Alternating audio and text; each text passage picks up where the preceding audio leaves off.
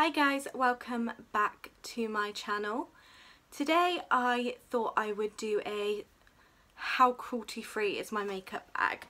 So in this bag here I have got all the products that I tend to use more on a day-to-day basis, and I thought we'd go through them and see how cruelty free it actually is. Cruelty free is something that is becoming increasingly important to me, and I kind of feel that everyone should be aware of it and then be able to make up their own mind over whether it is important to them or not. I'm not here to put how I feel onto anybody else, but I thought it'd be kind of fun to see how cruelty free this actually is.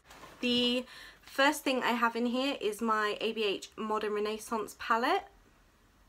So this palette is cruelty free but apparently not vegan, so depends how you feel. I quite like it if it's both, however I think cruelty free is the most important aspect to me, so this is cruelty free. The next thing in here is, it is in my Z palette but I literally only have it in here, and it's my Bleach London Bones for Continuity powder, which is my contour powder that I use. Okay, so yeah, Bleach London is 100% cruelty free, and apparently they use recycled packaging wherever they possibly can. So that's good. The next thing is the Revolution Hyaluronic Fixing Spray, which it says on the back is cruelty free and vegan. That's another thing. I need another one of these.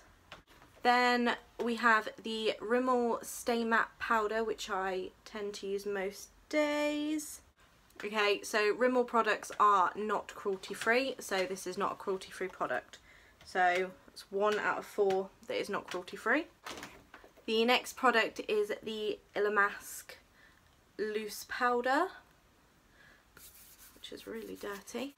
Ilamask is against animal testing, so they are a PETA cruelty free brand, which is brilliant. I'm doing pretty well.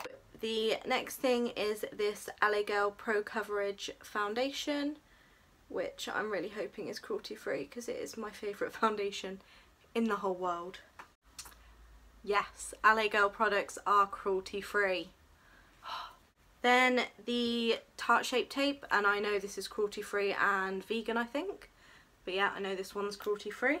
Then we have the Stiller One Step Primer that I use every day. Please let this be cruelty free because this stuff is amazing at moisturising and just nourishing your skin. Stiller is cruelty free, which is another bonus. The next thing is my ABH Dip Brow Pomade, which we've learned they're cruelty free. Then my Benefit Roller Lash.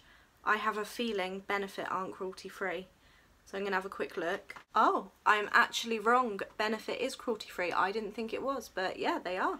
Then I have the L'Oreal Life's a Peach, and once again I think L'Oreal test on animals, but we'll check. So it says on the website that L'Oreal no longer tests on animals, so L'Oreal is now a cruelty free brand, which makes me happy. Next up we have the Physicians Formula Butter Bronzer. I have no idea if this is cruelty free or not, so we will have a look. Okay, so the Physicians Formula also do not test on animals, so this is another cruelty free brand. Jeffree Star.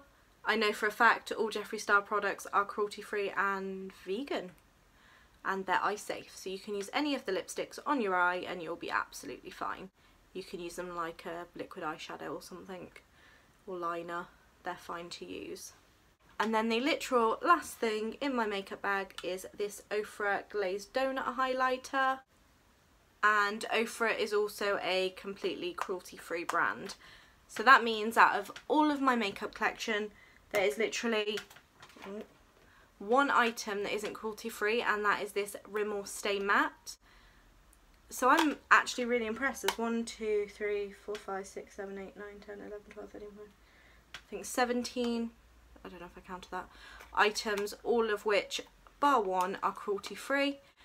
I do think it's getting a lot easier to buy cruelty free products now, because I think it's something most people are concerned about and they don't want animal testing.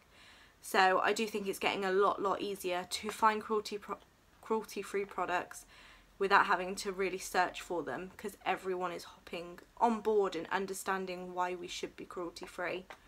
I have no idea where I got to. Phil just rang. If you did enjoy this video, please be sure to give it a like and let me know in the comments how cruelty free your makeup bag is and whether it is something that is important to you or something you hadn't really thought about. Also, if you are new to my channel and you liked watching this, please be sure to subscribe. I would love to have you in my little YouTube family. It would mean so much to me. And I will see you in my next video. Bye guys!